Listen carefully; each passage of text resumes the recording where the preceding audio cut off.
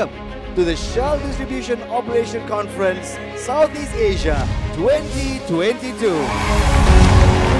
Please allow me to welcome Mr. Shairan Huzaini Hussein, General Manager Distribution Operations Southeast Asia, for his keynote address. Dipersilakan. In the new world, you don't have to be scared. You have to be aware and you have to be agile. We have the capability to adapt our business to the new needs of the customer.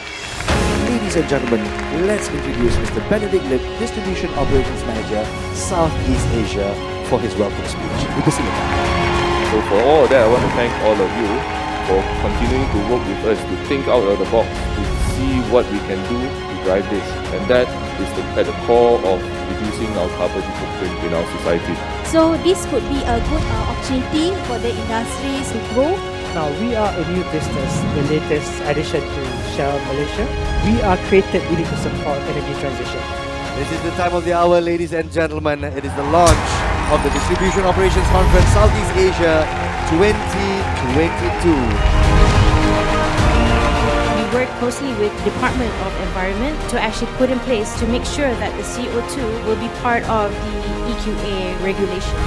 What I'm going to talk next is closer to home. What are we looking at?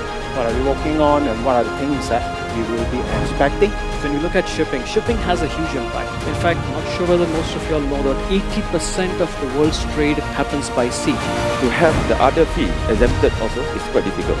But what we are looking at is actually on the tonnage tax and also on the port charges. So why do we actually need eco-driving?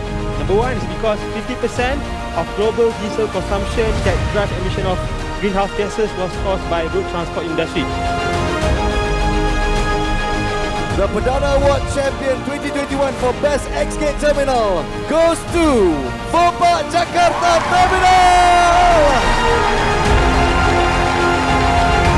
Awarding the Best Shell Full-Fledged Terminal, pemenangnya adalah Badan Luar Terminal Malaysia!